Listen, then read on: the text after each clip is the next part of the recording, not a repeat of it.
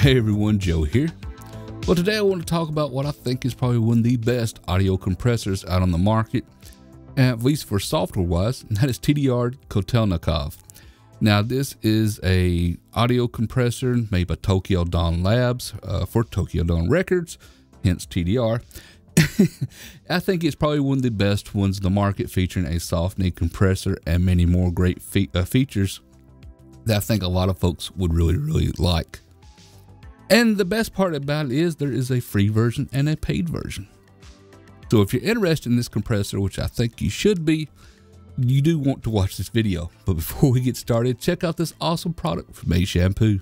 A Shampoo Backup Pro 14 backs up your data and operating system automatically to all common storage types and cloud services. Always up-to-date backups take the fear out of hardware failure, OS issues, or malware infections. Don't miss my demo and review of Backup Pro 14. Plus, learn more and download your free trial by clicking the links in the description below. Okay, everybody.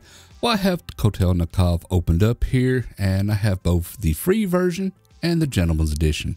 Now, the Gentleman's Edition is the paid version, and I want to go over some of the features to start with that are the difference between the two.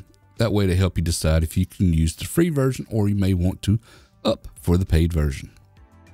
Okay, now here at the top for our quality levels, we go to Precise. We have Eco and Precise. And on the Gentleman's Edition, we have Eco, Precise, Live, and Insane. And you see Live down at the bottom, which is the very low latency mode. And if you're wondering what the difference between the two, we can easily just click on the question mark here and highlight it. Eco mode is an economic mode with an internal bandwidth of 100 kilohertz. Precise is the default quality and the one I normally use, internal bandwidth of 200 kilohertz. Insane is a very high quality internal bandwidth of 400 kilohertz. And the Live is the low latency mode, mainly for real-time use, internal bandwidth of 200 kilohertz. Now, the Live you'll probably want to use if you're live streaming, for example, or if you're trying to process something at a local gig and you want to process everything through your computer.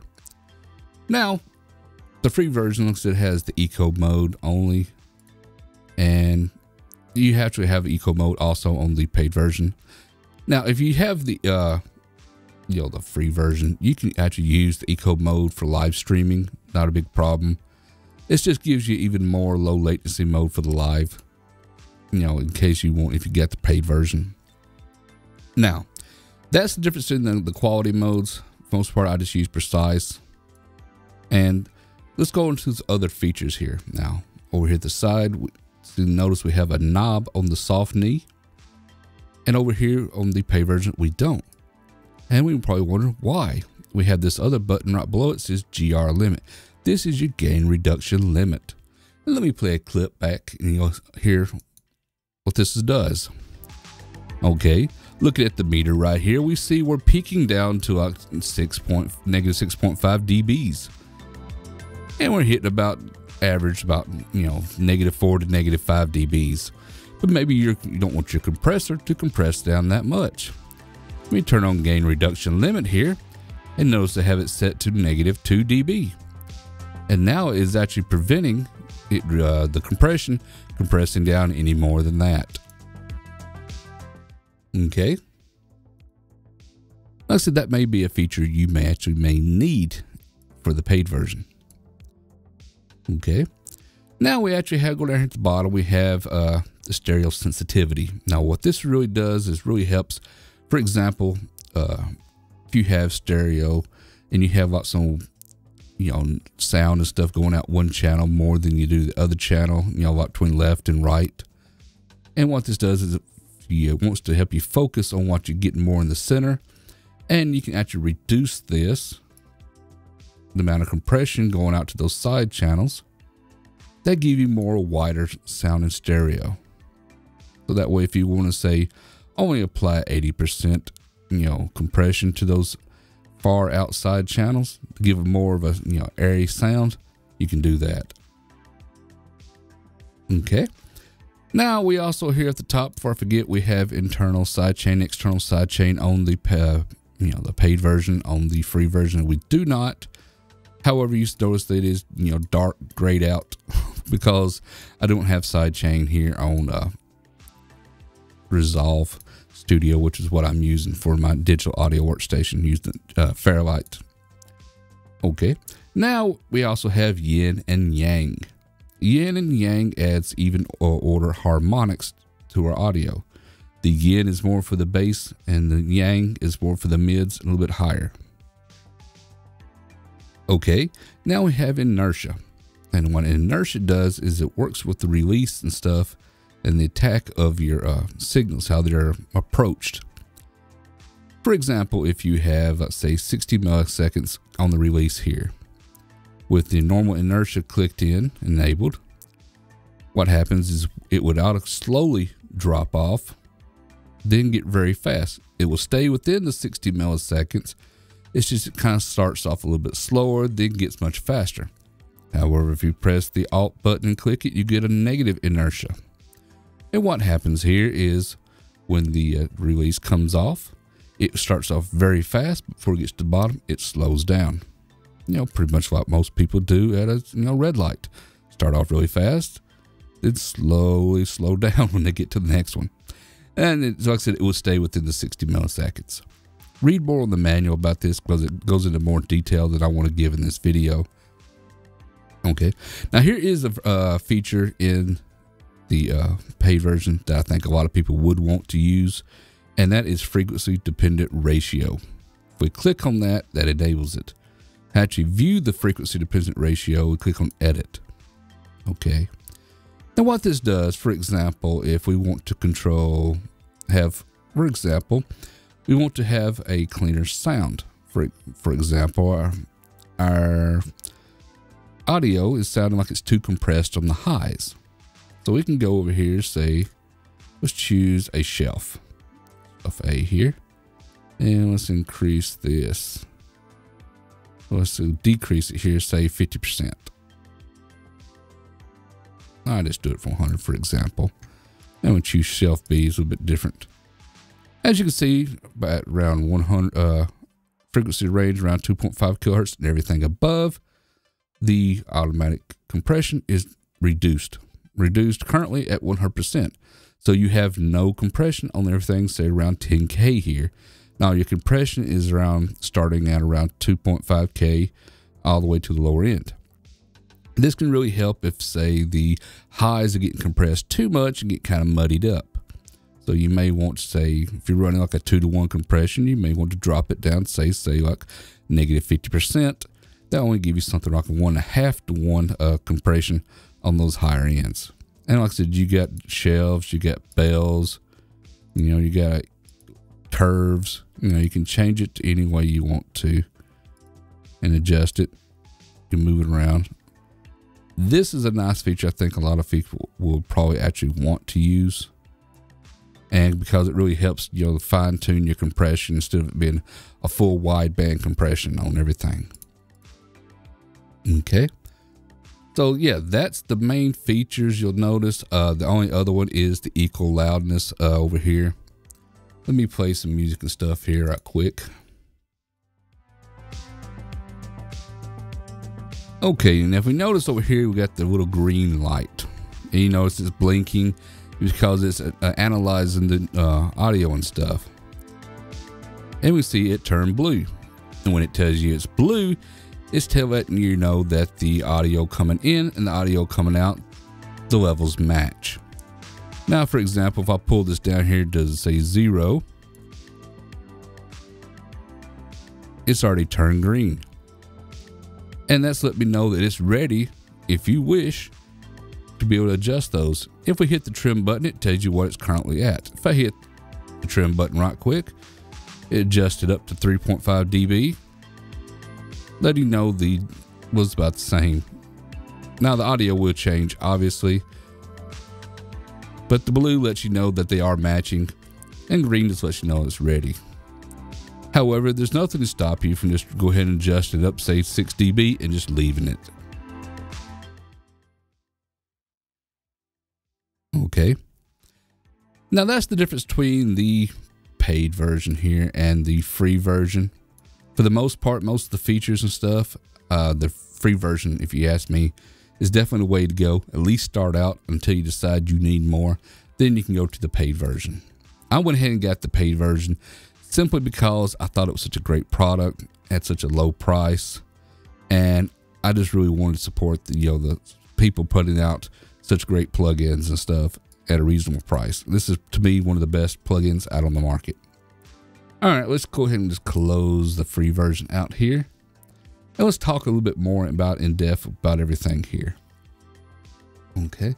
Now, I'm actually going to start playing some music here again. And I'm going to actually bring in another plugin. Okay. Now, this is TDR Nova. I will be having a video come out on it before too long. Now, the reason I brought this out is because I wanted to use it as a good example and help demonstrate what's going on with this low frequency relax. And what this is, it's basically sidechained to let your computer know, the plugin know itself, what signals to ignore. Now, the reason you may want that is because, for example, I got this one currently set at 500 Hertz. And if we go here on the screen, you got a lot of bass and stuff down here in this area that could be triggering the compressor. Maybe you don't want that area to trigger the compressor. Okay.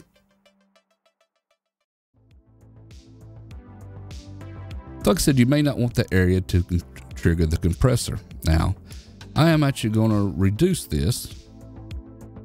Let's say down to 80 Hertz, be a good place to start.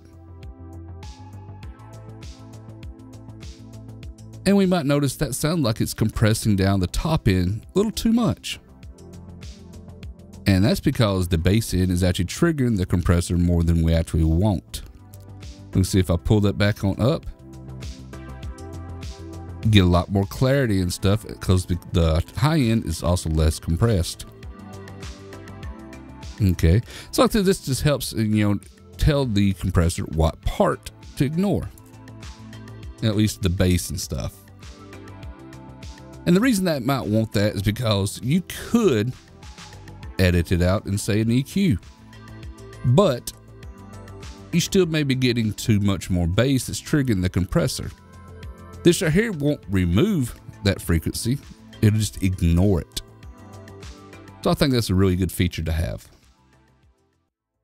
Okay, now I want to talk about the soft knee here. And let me go down to the compression I actually use. Okay, soft knee compression is essentially, if I look on the graph I'm going to put on the screen here, we'll notice that normal graph shown with no compression. Then the next one I got here is slight compression, something you'd probably see probably at 1.5 to 2 to 1 compression. Then we have a much higher compression one that I'm showing here, for example. Now, these are just examples I drawed up just to kind of illustrate what's going on. Okay, now on this graph, you get the same amount of compression, but with a really soft knee. And what this does is it helps the transition, before and after. Now, if I overlay it here onto this other graph, as you can see, this will cause the compressors to start earlier and finish later. So it will reach down a little bit lower, but the whole purpose is to make that compression, even on a very high level compression, very transparent, which is something I think really keeps the audio more natural sounding, which is one reason I really, really highly recommend this audio compressor. Okay, now we have another button here called Peak Crest. And if we change it to one direction, we see it goes over to completely release peak. And we go back the other direction, release RMS. Now let me pull up another graph here, which is also in the manual in case you want to read up more on this. And it shows the difference between the two. The peak crest here, let me adjust this. This kind of helps blends these two in together. How much you want it to focus on that one, or how much you want to focus on the RMS. Now with the peak release here, you can adjust it to where you want it. And basically it's going to look at the peaks of the waveform and when it wants to drop off. Whereas the RMS is going to look at the more long-term value of them. To me, the RMS is probably the best to go, for example, vocals, whereas the peak is the better way to go, for example, drums. Like I said, you can adjust these and blend them either which way you want to, or just use one or the other. Like I said, for vocals, I'm using just the RMS. Of course, got a normal attack, got a normal threshold you normally see, and we got a normal ratio. Okay, but now I want to talk about the makeup and dry mix over here. Now, a lot of people are going to see the makeup gain and automatically think to adjust it over, say, the output gain here. And I really hated that they made the output gain the smaller button on this version, because I really think the makeup should have been a small button as well. And the reason that is because a lot of people can go to the makeup gain thinking it's the one to go to, and it's really not.